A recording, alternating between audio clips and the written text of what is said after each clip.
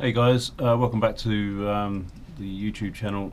Today we're going to be doing the tappets on a KAD 44 engine. I've got two to do. I've got the injectors out as well because I've just had them overhauled. Did they need it? Probably not, but they were down apparently 30 bar on each one, so I had the nozzles replaced, but probably didn't need it. But anyway, we'll put it back in. It wasn't smoking at watt, but it was smoking a little bit when you first start it up. So anyway, so in order to do this process, so the process is supposed to be that you turn the engine, and at the moment it's easy for me because I've got my injectors out, so there's no resistance on when I'm turning the engine. But you're supposed to get number 1 cylinder rocking, which I've done, and then you can do number 6. You do number 5 rocking, then you do number you do number 2 rocking, then you do number 5, and you do number 3 rocking, you do number 4, and then reverse the order basically. I'll just show you what that looks like actually. I'll just turn the engine back again so we can see what that is. That's what that's looking like. Okay, so what we're looking at here for is to see these two rock, and what I mean by that is when you've got one coming up and the other one starts immediately. So it's coming up, the exhaust will open now. So just before that, if you can get it before that, there, that's rocking. At that point you can do number 6. I've got the instructions down here. I've done this many times, so you want to take a note of the instructions and do that. I've done this many times before. It's very simple. So what we're trying to do here is basically there's in here each of these have like a obviously it's a multi-valve engine, so 24 valve, 24 valve, yeah, 24 valve engine. Yes, 24 valve. Yes, 24 valve. 4, 8. Yeah, 24, 20. Anyway. So here is the rocker. Okay, so the idea is that you want to get that as equal between this valve and that valve.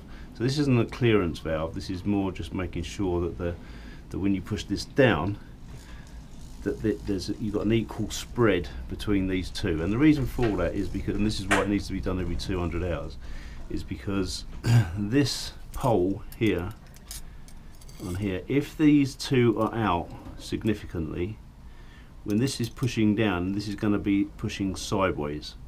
If it pushes sideways, there's a chance that it will break, either crack that or crack the post, and if obviously that happens, you can trash your engine.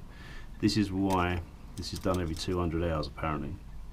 Not 100% convinced, but apparently there has been occasions when this has happened, and that's what it's for. But I do it every 200 hours anyway, and I'm doing the injectors as well at the same time. So that's basically the reason for doing it.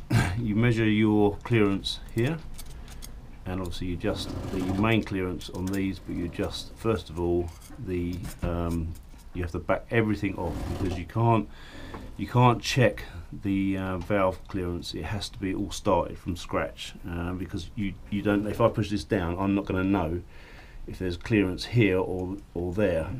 You're just not going to know. So you've got to back all of these off, push that down, screw that in until screw it until you just feel like the pressure of the valve, and at that point, that's when you lock it up so that it's equal between that valve and this valve. Then you do all your clearance on the top using this adjuster. Okay, so I hope that makes it clear, but I probably don't explain it particularly well. But it's fairly straightforward. Once you get in a rhythm of doing it, you'd be surprised how quickly you can do these. But I'll do the first one. I'm going to put this down because obviously it's going to need a couple of hands. So I'll put this down, and perhaps you can watch what I'm going to do. I'll probably cock something up, no doubt.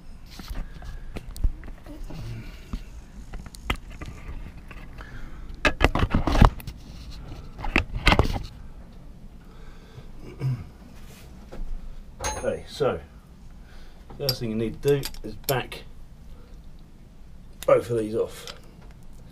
Okay. So backing both of these off. Okay, and just move the nut off there a bit. You need a fairly light screwdriver for this, because what you don't want to do is hit it too much with a big screw, because you won't feel it. So let's do this one first. So we've got clearance. All the clearance going on there. So you push down really hard on that, and then back this off, and then bring it back now. So I can just feel it just contacting the valve there, just there. Got pushed right down hard on that, and that is where you do it up. So just bring this around a bit.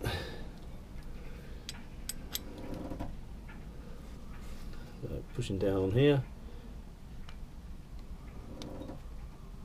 and it's just there.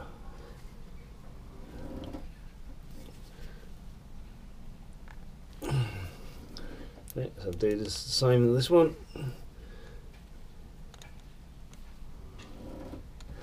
Back this nut up a bit, until you can feel it's just there.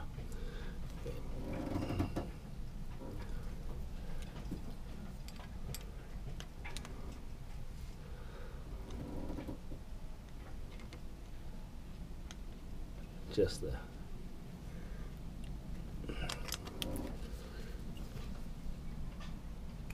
Okay, not too tight because you don't want to strip it. So that's those ones, and now you do your main clearance here using these adjusters, which are a 13, I think, or 12. Let's see how far we are out anyway. Now that I've done that. Not too far actually. Pretty good, I'd say. In fact,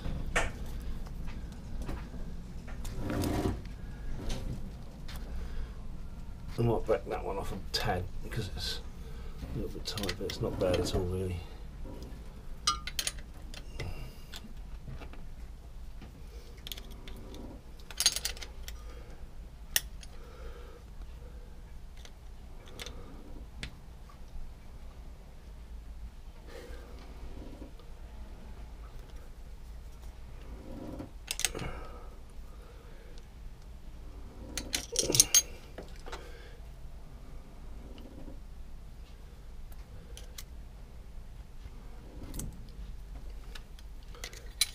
Bring it down a tad more.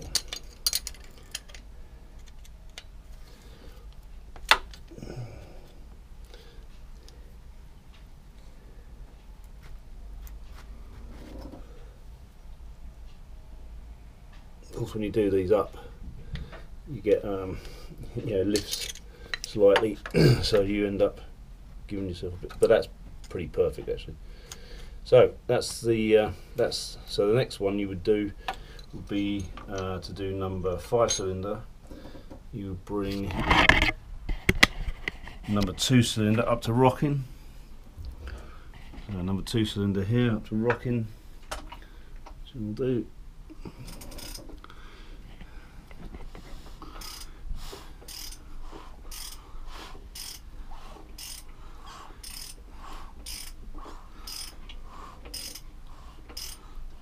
Okay, so they're just just starting to rock now. Let's pull that back a bit. Right, now you can do this one and so on. You see you've got the clearance there. So it's basically as simple as that. Very easy, really. So yeah, 24 valve motor. That's how you adjust it. Is mainly to get that equalisation between these things here, and that's pretty much it. So hopefully that helps somebody out. Obviously there's a bit more resistance when you turn it, when you've got the injectors in, but job's a fish.